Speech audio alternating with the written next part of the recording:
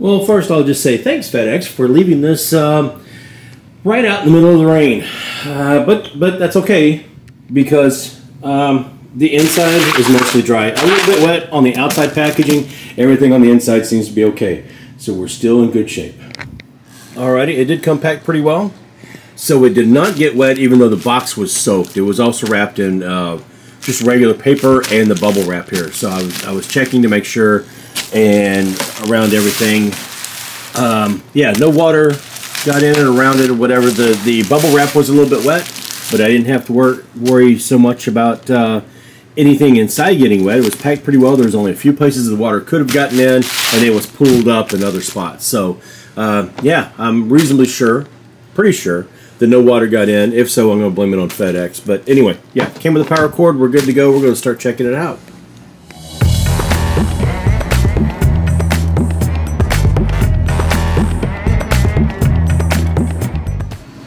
So I kind of did a thing. Yep, this is a Z440. Was a workstation at one time. HP Z440. That's got a Xeon processor in it, 6-core, 12-thread, I believe it is, 16 gig of memory, and did not come with storage, but pretty much came with everything else, including a 700-watt power supply. So let's talk about it and kind of explore this thing a little bit. Oh yeah, we're going to talk about that a little bit too. And the good news is we do have a post. So yeah, let me play around. Okay, here we go. Gotcha. All right, let me get into the BIOS and go from here. All right, so here's all the goodies. So we're dealing with the Z440 workstation. We already knew that. It's an E5 1650 V3, and which is pretty decent. 16 gig of memory. We'll probably upgrade that eventually. Yeah, basic stuff.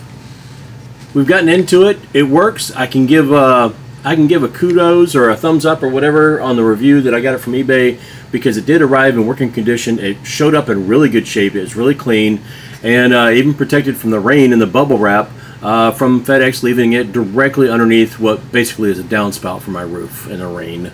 So yeah, we're in great shape here so far.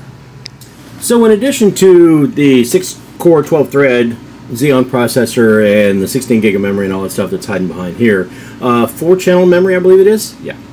So I've got one 8 gig stick over here, one 8 gig stick over here. I think I might also show that later in a screenshot. The star of our show is going to be this K4200. This NVIDIA Quadro. Can we focus on that? There we go. Yep. And I'm going to take it out of there to show you guys just a little bit. So give me a sec. Now this beast of a video card does take a 6-pin external power. It does, I think if I remember seeing it right, it's about 100 to 110 watts of power. It has a whole 4 gig of video memory. It is the equivalent of something just less than probably an RX 6400, and we will test that later. But for right now, I just wanted to see if it worked. This I will also be able to test in other systems, because it's a single slot card, single slot full size, which means that some of those places or some of those builds that I have a hard time getting a card into, but I can use a full size as long as it's not too thick, I might be able to try to use in here. I do have a little bit of a concern with the power, but that's okay, because some of these power supplies might be able to get away with some kind of adapter and still not do too bad. It's going to pull less power, I believe, if I remember correctly. The GTX 1660 definitely pull less power than RX 480 or 580, and so but yeah, the performance is going to be quite a bit less than those cards as well. It does need a little bit of cleaning up. I did notice during my testing, I will spoil it for you guys, it ran at about 80 degrees, between 80 and 82 degrees. So it probably does need a little bit of cleaning up. But for the time being, I just wanted to test the system and see how the system itself ran. So we often talk about getting, say, an old Optiplex and turning it into some kind of gaming computer for, you know, 100, 200 bucks or something.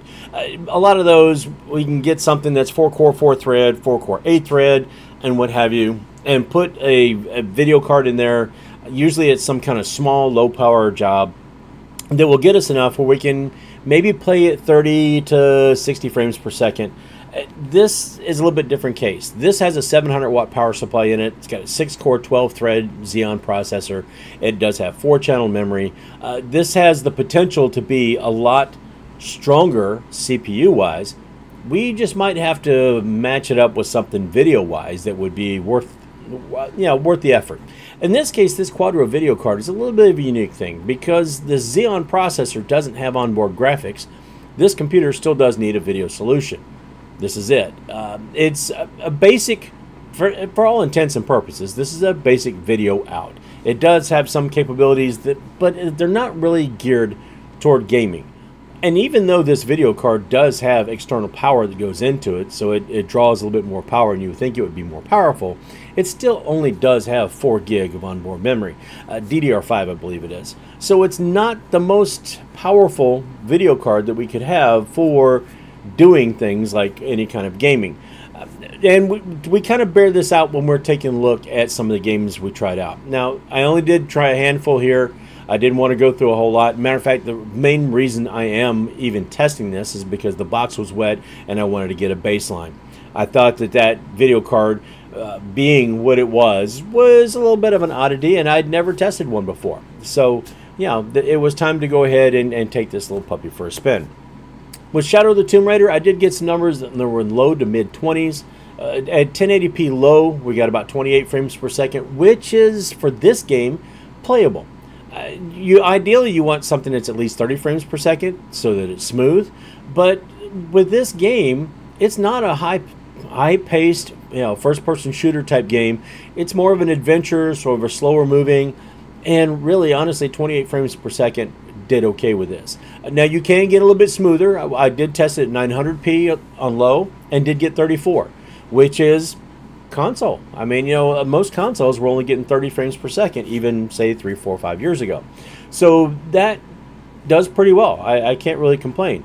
But this little Quadro video card, I mean, even though it is what it is, it just, so far, at the bare minimum type, if we're going to do any kind of gaming. I did Borderlands 3, tested at DX11 instead of DX12. DX12 is, they have done a very good job of bringing DX12 up to the same speeds as DX11. However, I thought that on this card we were probably better off testing with the older API, and so that's why I did that. These results at 1080p low, we did get decent. I mean, we got almost 40 frames per second. It wasn't too bad. You can get 30 frames per second on medium, and that worked out okay. So I wasn't upset about that. All the textures rendered, all the particle effects rendered, everything looked pretty good, and it didn't give any kind of issues or problems. It looked it looked playable.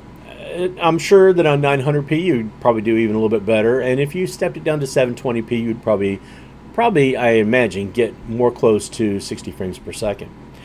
This does not carry over well when I looked at Cyberpunk. Cyberpunk 2077 did. We're just going to say it didn't do very well. We couldn't even get close to a decent playable rate. In fact, we topped out at 20 frames per second at 1080p low. So I thought maybe we'd use an upscaling like FSR or XESS. Can't use NVIDIA's upscaler because it's only for RTX cards. This is not an RTX card. Even though there are Quadro RTX cards, this is not one of them. This is an older card, and it's not, it's just definitely not one of them. 10 frames per second up to about 20 frames per second was the range of what I was getting. Not very playable. Trying to use FSR, I did get better frame rates. Did not get any textures. A few particle effects like fire coming out of the trash can in the alleyway, or a wireframe or two where a figure should have been or something should have been, but nothing else. The screen was blank. I could hear it, but nothing else rendered. It did very, very poorly. So I tried XESS, Intel's solution for upscaling. It worked, except at about half the frame rate. So where I was thinking rendering at a lower resolution and showing at 1080p would help, this actually did just the opposite. It went backwards, and I was getting right about half the frames. It was a little discouraging, but we do know, again, this Quadro is not a gaming. It's not a gaming card, not a gaming video card at all. So for my last set of tests with this round, we went ahead and picked CS2, which I've tested before with other cards. And this actually did pretty decent. I was getting around 60 frames per second, or thought at least I was getting somewhere in that area when I was testing. It took me a couple times to try to benchmark. Finally did get the benchmarks to work out okay, and sure enough, 59 frames per second, or 59.3 I think it was. Very playable, very smooth. All the textures showed up, all the particle effects, everything. It looked really, really good, and it didn't cause me any kind of issues when I was playing. There was no hitches, no backups, no glitches or anything like that. It was very, very smooth. So as far as esports titles, and maybe some other titles, this works. But with something more demanding, and the only demanding AAA title I tried was Cyberpunk. But I'm sure with some of these like Red Dead or some newer games, I'm really, really sure this isn't going to work out too well. But that's not where we stop the testing here, because this is just the base model. This Z440 with a 6-core and 12-thread Xeon, we can put some other stuff in here. We can put another video card, and we can go ahead and still keep this under a decent budget. And I'm thinking, even with a pretty decent video card, we can still keep this around 200 or 220. And then we can test it against the $200 pre-built that I had before on the channel, or the $300 pre-built that I built from scratch, and see how it goes against those two. I'm thinking this is going to do a little bit better, because those pre-builts had 4-core 4-thread, if I remember right. The Xeon had 4-core 8-thread, and this one has 6-core 12-thread. So even if I can match it up with, say, a GTX 1660, I think we're still going to do all right. This PC does have a 700-watt power supply. So I can use something with more that requires more power, like an RX 480 or 580, and still do pretty well here, I think. So I've got a few different options that we can try that are still inexpensive that I can put in this machine to try. Now, I am going to test it with a few others, like an RX 6400, even though that does cost more than $100. I think it's right 100, 120 or something like that right now still. So I can test that, but I think my GTX 1660 and those RX 480 and 580s are going to do better than this would, even though they are going to take power and the RX 6400 wouldn't. In any case, this gives us a good starting point. We know what we're dealing with to begin with, even though I wouldn't have tested this far if the box hadn't been wet. But I did kind of want to look at this Quadro card. So if you, if you learned anything, got anything out of it, found it entertaining, or just thought, hey, another video from Paul, that's cool. Yeah, go ahead and throw a like on it. If you don't mind, throw a thumbs up, throw a like. If you're not already subscribed, please do. I really would appreciate it. Trying to hit 1,400, then 1,500, and keep it going. Would really love to get this channel monetized by the end of the year. I think that would be amazing. And I can't do it without you guys. So I haven't gotten this far without you guys. So I really seriously do appreciate it. But if you don't do anything else, if you don't hit like, or you don't subscribe, or you don't check out any of the other socials or anything like that, please just do me one favor. And that's be kind to each other. Just do something nice. Smile, wave, hold the door open, say good morning. Just any small gesture. Being kind costs you nothing. And it can make somebody's entire day. Heck, it might even make your day. You know, it might make your day just a little bit better, and that would be pretty cool too. So that is all I have for this time. I will be testing other things in this PC, and I will also be testing this video card, this Quadro video card, this K4200, in other builds to see how it stacks up with other things I've already tested. I do not think that testing it within a 5800X or 12700K are going to change the high end of what these video or what the frame rates of these are. I don't think I'm going to get any better results, let's just put it that way, on these games, but I might as well try it, right? The CPU it's definitely not the bottleneck here. Anyway, that is all I have for this time. So until I get myself into something I got no business getting into, I'll see you later.